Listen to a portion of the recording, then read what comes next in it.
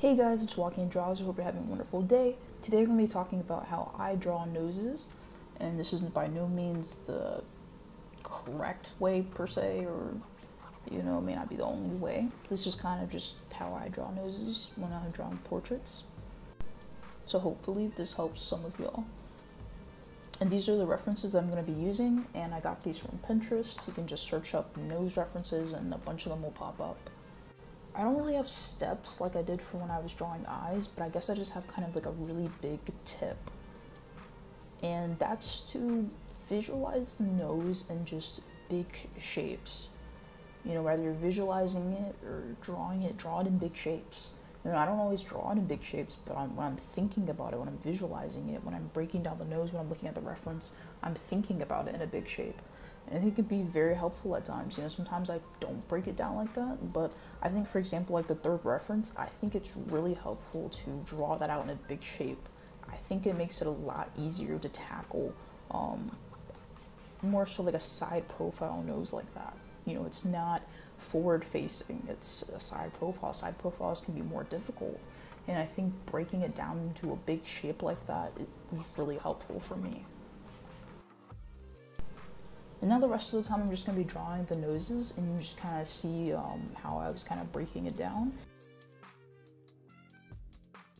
And one last thing to note, this video is not in real time. I did have to speed it up a little bit. Otherwise, this video would have been a lot longer, and I didn't want it to be a super long video. And I feel like I didn't have to speed it up too fast. You can still see my steps and very accurately.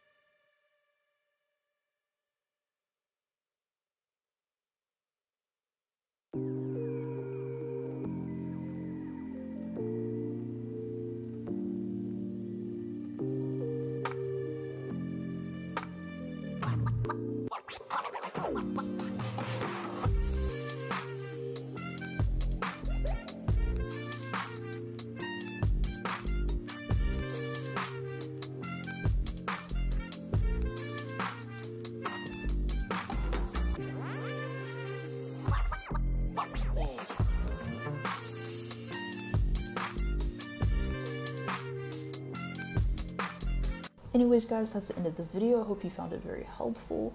Next week, I'll be doing a video on shading noses. And definitely give this video a like, leave a comment down below, and subscribe if you're new to the channel. I hope you guys have a very blessed Friday. See you guys next week.